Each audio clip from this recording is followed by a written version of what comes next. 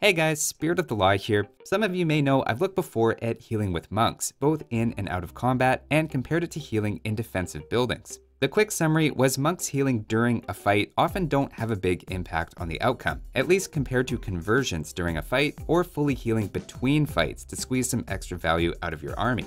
In fact, swapping out some military units for an equivalent value of monks to heal was, in all cases I tried, actually a detrimental move. Healing mid-fight only seemed to do well if you already started with an army advantage, which isn't particularly impressive.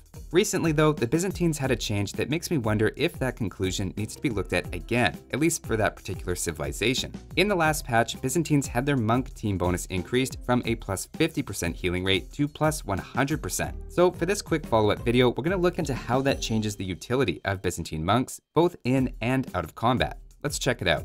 To quantify the new change, the basic monk healing rate is 150 HP per minute, so Byzantines and their allies went from 225 to 300 with the new change.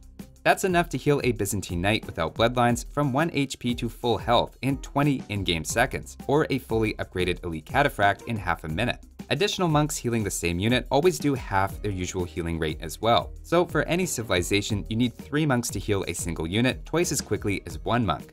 To start with the conventional use of healing, we'll take a look at a post-fight situation. We'll say you have some units that took a good fight and survived, or managed to escape some sort of battle and they need healing up. Given the improved healing rate, it probably won't be a surprise to learn that healing expensive units with monks gives a lot of economic value when compared to retraining the same units from scratch.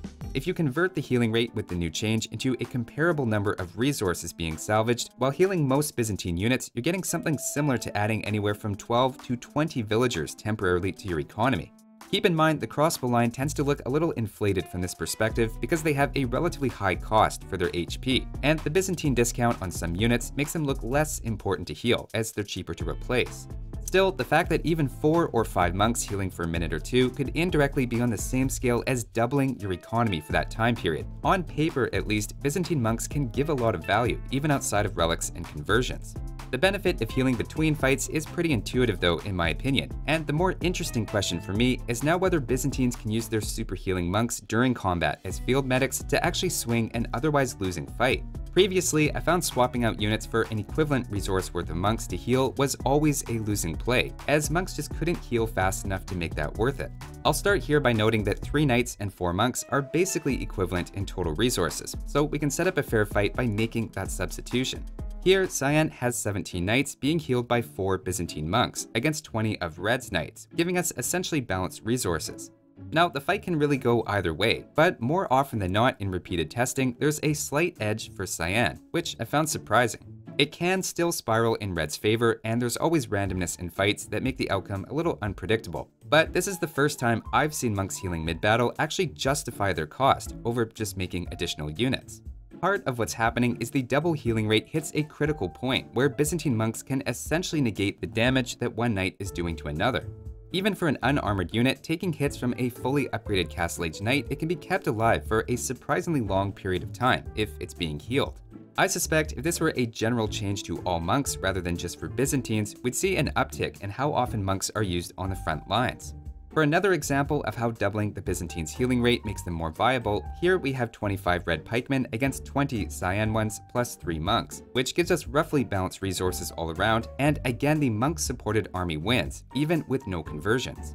If we switch out the Byzantine monks for generic ones, then the side that put the resources into pikemen wins, which again I think shows Byzantines have hit a critical point with their healing rate to arguably make this viable in a way it never was before. Part of what's working in their favor here though is we're talking about low damage units, so it's a bit easier to offset their attack with healing. In Imperial Age, with powerful units like elite cataphracts against a similar number of paladins, the paladins win of course, with a few units left over. Heavy cavalry in general is a soft counter to cataphracts, so nothing about that is too surprising. If we switch out 3 of the cataphracts for 4 monks, keeping the total resources relatively similar, in this case we don't see a dramatic improvement. Even with double the usual healing rate, it just isn't enough to keep up with a hard-hitting unit like the paladin, and the cataphracts just don't survive long enough for the recovered HP to play a significant role. Similarly, with ranged units, it's also not going to be as good of a tactic. With any sort of archer, there's too much focus firing on top of low HP, plus in a real situation, the monks are just going to get sniped anyway. So to answer the original question, does doubling the Byzantines' healing boost impact any conclusions of the previous video? I'd say yes, but with some caveats.